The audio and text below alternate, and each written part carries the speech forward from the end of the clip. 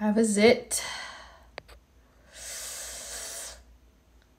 And here's why I don't use pimple patches. All up and down my FYP, I'll see these videos of people doing pimple patch removals and have patches all over their face. And I understand because you want it to go away fast.